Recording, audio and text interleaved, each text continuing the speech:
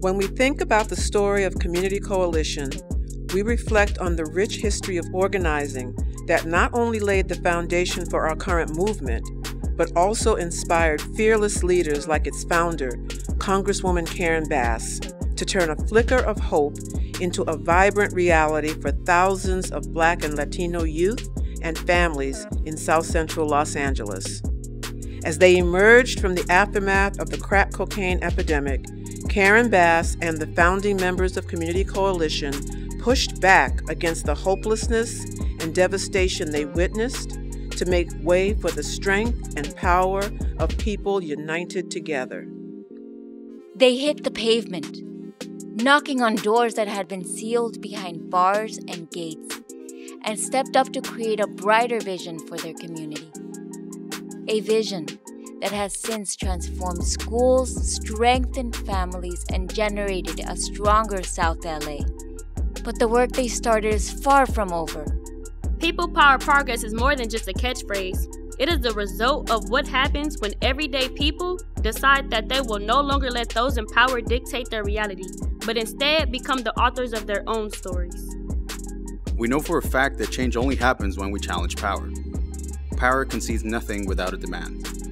And progress is only achieved when the people most affected by the issues help to solve the problem. Public policy is just a piece of paper with words, until the words reflect the hearts and minds of the people it's trying to serve.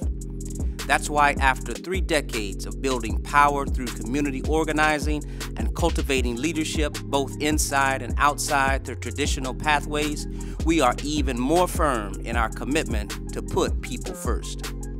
People before corporations that don't want to pay their fair share.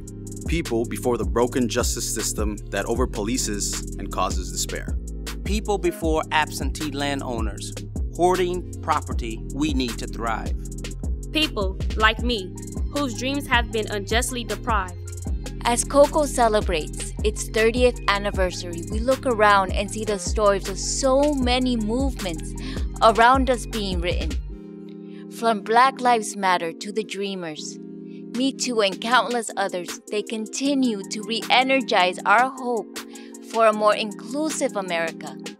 South LA residents have been written off for too long.